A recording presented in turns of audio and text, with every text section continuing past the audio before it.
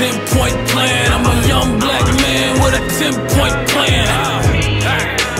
10-point plan. I'm a young black man with a 10-point plan.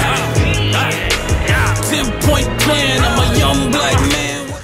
You know what? If I could create a holiday, it would be, well, we already created this holiday when I was younger. It was called D-Dog's Day, Dan's Day of Geekness.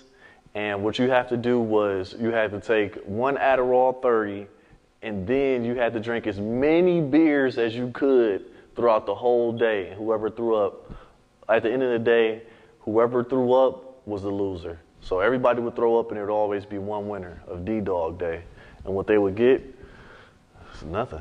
It's just, they just won D-Dog Day.